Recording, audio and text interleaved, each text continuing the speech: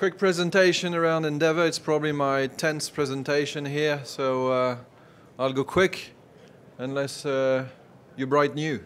I don't think so. Endeavour Mining produces in West Africa, premier African gold producer. We're producing about 700,000 ounces across mainly 3 countries in West Africa: French West Africa, Burkina Faso, Côte d'Ivoire, and Mali. And I'd like first, to talk about why West Africa. And I think what's important is to recognize that West Africa is today the 4th largest gold-producing region globally. It's the 3rd global exploration budget, and it's also the 1st discovery region overall. When you look in particular the comparison with China, Australia, and Russia, you can see that West Africa is even in front of the US in terms of gross production. But more importantly, over the last 10 years, it's the biggest discovery area. About 79 million ounces have been discovered over the last 10 years, and it's by far the biggest discovery region. In particular, in this region, what you're targeting as a geologist is the Birimian Greenstone Belt. And the Birimian Greenstone Belt basically lies mainly between 2 countries, Côte d'Ivoire and Burkina Faso.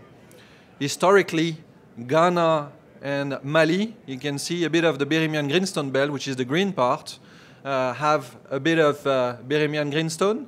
And most of the discoveries in the past have been done in those 2 countries, mainly due to political reasons. The instability both in Burkina Faso and in Côte d'Ivoire made that few companies did some exploration in Côte d'Ivoire and Burkina Faso, despite the fact that the biggest Birimian Greenstone Belt lies in those 2 countries. And this is why, as Endeavour Mining, we are today the largest gold producer in Côte d'Ivoire and the 2nd largest gold producer in Burkina Faso, probably being the biggest one in 2020.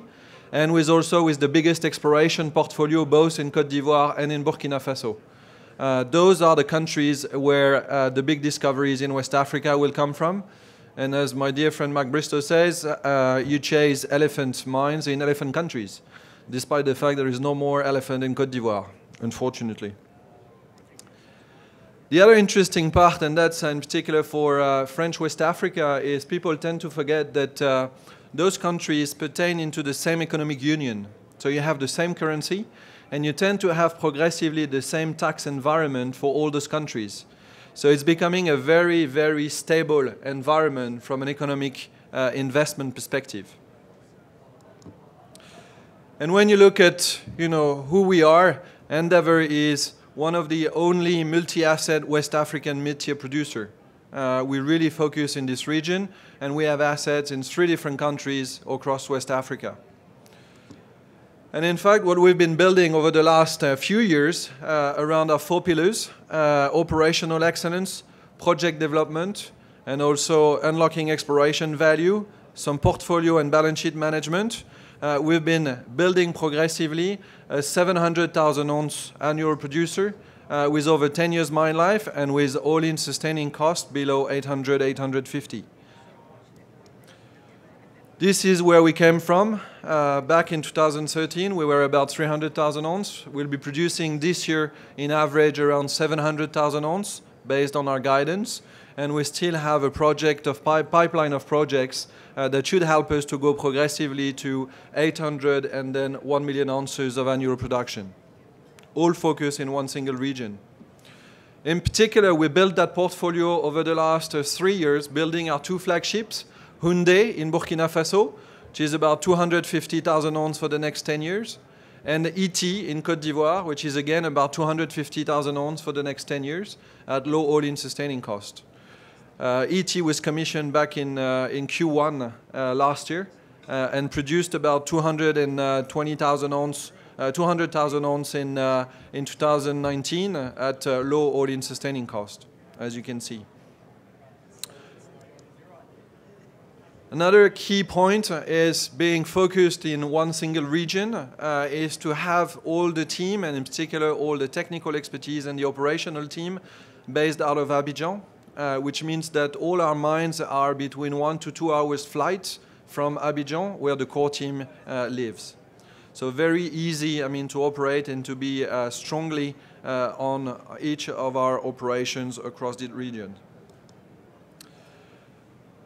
Safety, safety obviously is first, and we're very proud that over the last 5 years we built 3 mines. The 3 mines were built without any LTI, and in particular over the last close to 800 days we had only 2 LTIs across our all operations. So safety is a key fundamental option of our culture. Another key one is obviously empowering our local forces and growing our local talents. We're proud because back in 2019 we were able to appoint 3 local GMs out of 4 mines. So it's not 50% GMs are West African, but it's 75%. Martino, you forgot to change that one on the slide. 75% of our GMs are from West Africa. Construction, so we have a strong team in terms of construction. Over the last 5 years, we built 3 mines, 3 mines that were built on time and on budget. Agbaou was a $150 million construction, Houndé was a $300 million construction, and ET was a $420 million construction. Interestingly, we don't have to do M&A. We keep being opportunistic and looking at options, but we don't have to do M&A as we still have a strong portfolio for growth within our portfolio with 2 upcoming projects, Kalana in Mali, which has 2 million ounce at 2.8 million reserves at about above 2.5 grams per ton. And we're now building up progressively our Fetekro project in Côte d'Ivoire, which is already reaching 1.2 million ounce at 2.3, 2.4 grams per ton. So very interesting upcoming projects for our portfolio. We've been also investing a lot in exploration. One particular item was 3 years ago with Patrick Bouisset, head of exploration. We said that we would discover 10 to 15 million ounces over a 5-year program. A lot of companies are proud to say they're investing in exploration, that they are going to raise equity for exploration, but they don't necessarily tell you how much they're going to find. Here we said over the next 5 years, we're going to find 10 to 15 million ounces. And I'm proud to say that after 3 years, we've already discovered 6.3 million ounces, and we're tracking well to reach this 10 million ounces plus over 5 years. What's more interesting is that those ounces are mostly above 2 grams per ton, and about 50 to 60% are oxide, and the rest in transition. None of them are refractory ore. So very attractive ounces that will generate a lot of cash. Portfolio and balance sheet. Interestingly, obviously, over the last 3 years, building both Houndé and ET, our 2 flagships, we've been increasing our net debt. But what has been amazing is over the last 2 quarters, Q3 and Q4 was our inflection point, the commissioning of ET and starting to generate a strong cash. And over 2 quarters, we've been able to reduce the net debt by $129 million. And in particular, if you look at the next slide, which is our net cash flow, so it's not tentative net cash flow like companies can do. It's real net cash flow after everything. You can see that the construction phase for ET was again a $420 million project. The inflection point that was reached in Q3 and reaching to $42 million in Q3 and $70 million of net cash in Q4. So significant cash flow coming up from Endeavour over the next few quarters. This allowed us, in particular, if we take the Q3 annualized results, to generate a 15% return on capital employed, and this is what we're targeting now.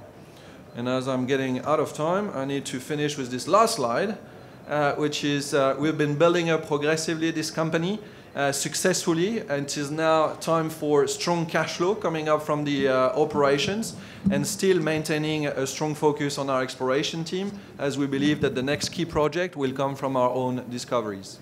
Thank you very much.